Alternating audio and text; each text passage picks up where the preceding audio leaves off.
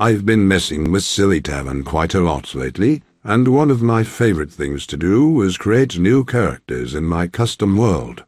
You could say I'm even addicted to it. I've got over a dozen characters made, and I'm making more all the time. So much so that I've created a character that helps me create new characters. I'm going to go over the very minimal setup to get to this point, create a new character for you, and hopefully, in the process, you'll become inspired to create new stuff for yourself. So let's get into it. First of all, I'm assuming you already know the basics of SillyTavern. At the very least, I'm assuming you have the ability to generate text and perhaps interact with some of the default characters. Now, my source for text generation is Ooga Booga Text Generation Web UI, with the model ChronoMade Storytelling 13B. Now, the model itself is not overly important, but I've chosen a role-playing model here that I've been using lately, and that I like quite a bit. I can run it on about 12 gigabytes of VRAM, and the text generation output is fairly fast. Use whatever model you like. ChronoMade Storytelling is what I will be using for the duration of this video. Now, with all of the prerequisites out of the way, let's start with the world info. In SillyTavern, a world is merely context that's fed into the language model at the beginning of the roleplay, and this could range from having a lot of exotic details to just simply setting the tone for the beginning of the conversation. And in my case, there's really not much going on here. I'm simply telling it that it is an adventure roleplay that is oriented around monster girls. This can go in a lot of different directions. Sometimes keeping it simple and vague is for the best. That just makes it fun. You don't have to use any world info if you don't want to, but this will give our character creator some theme to work with. I'm not going to dwell on all of the particulars of this world info. Feel free to pause the video if you want to see any of the exact settings I use, but there are no hard rules for how to do this. These language models are very flexible, so as long as you have something in there, the language model will work with it. So with our Sapphire Veil world info enabled, let's go on over to the CharacterBot and start making a character. As you can see, this is very easy to make this character. The description is very brief. Character is a digital assistant designed to help with creating new roleplay characters.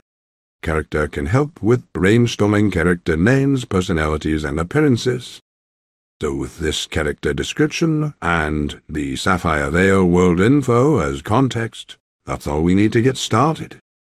So let's go over here, start a new chat, and we'll see where this takes us. I want to make a new monster girl character for the Sapphire Veil scenario. Start by giving me a list of different types of monster girls to choose from. And would you look at that? That's one thing I like about this model. It certainly knows its monster girls.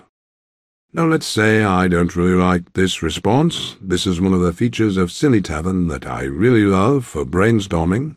I'll just click the swipe button and have it regenerate the response. And let's do it one more time just to see what happens. Oh, that's a big list. Alright, I've done some of these before. I've done werewolf, mermaid, lamia, dragon. Let's try something I've never tried before. Let's go with a troll. Let's go with a troll. Give me a list of troll names. All right, I don't really like any of those, so I'm going to re-roll that response a few more times. Let's go for somewhere around 100 names and, find one that looks good. All right, we've got some Nordic-sounding names, maybe some tribal-sounding names. I'm kind of picturing in my head a kind of World of Warcraft kind of troll. So let's go with something that sounds vaguely tribal, like Zolga. Now, briefly describe Zolga's personality. All right. CharacterBot seems to also be going for the tribal motif. Then I generate a few more responses. Oh, that second one is interesting. I simply put in a few words like NSFW and uncensored in the world info, and now it's talking about breeding season. Let's go with one more, and maybe we can mix and match some of these, as we see fit. Maybe I'll just take that last line from the second one and apply it to the last description here. All right, we're almost done. Let's see what she looks like, shall we? Briefly describe Zolga's appearance. All right, she's very tall, muscular, green hair, blue-grey skin, leather armor. Okay, let's try another one. Dark green fur. I don't know about that. Try one more. Oh, I don't know. Not really digging this one either. Let's just go back to the first one and work with that. All right, I want her to be maybe 7 foot tall. And instead of green hair, let's give it red hair. Bright red hair. The rest looks kind of good. I think we'll go with it. Now for the easy part. We'll make the character. All we have to do is open the character tab, create a new character, copy the descriptions, and paste them right here. Just a syntax note. I'm surrounding the descriptions with square braces. You don't have to do this. I just have a habit of doing this with all the characters. I don't know if it really makes a difference or not. And I'm also substituting her name for the, little syntax in curly braces. I don't like the name Zolga. I can just change it in the name field and it will get applied everywhere else. And that does it. The character is ready to go. We can start interacting with her immediately, but I'm going to do one more thing, and that's give her an appearance. So let's use Stable Diffusion to make this character come to life. Now, first of all, I am using a fork of Automatic 1111 Web UI called Forge UI. It has some memory optimizations for Stable Diffusion XL models, and as of recording this, there are some optimizations in the works for Automatic 1111 that may allow me to readopt that Web UI in the future, but for now we are sticking with Forge. And for the model, I am using Anime Confetti Toon XL, the latest one, which came out about 3 weeks ago as of time of recording. Seems to be pretty good. Alright, I've never made a troll before, but let's see what we can do. First of all, this thing's going on YouTube, so let's make sure nothing naughty happens. And let's come up with our basic troll prompt. Be some tusks, some blue-grey skin, like the description, red hair, yellow eyes, that sort of thing. Let's give this a spin before we add any styles, just to see how well the model knows what a troll even is. No, that's better than I thought. I forgot to add scars in there. The description did say something about that. Okay, now let's add in some style. You know, I have a World of Warcraft lore. I might be able to add that in at low strength just to reinforce the concept of the troll. And let's browse around for one more style. Maybe let's go with Rake here.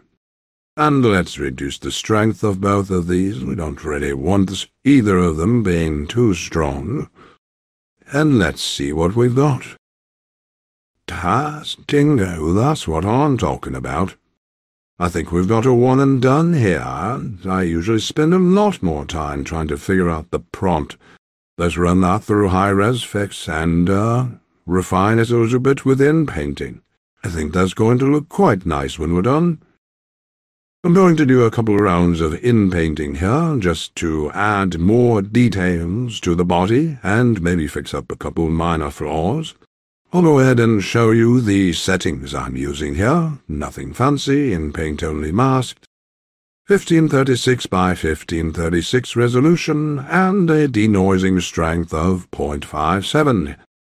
If you're interested in learning more about inpainting, I do have an inpainting basics guide, as well as a 20-minute walkthrough of basically what I'm doing right here.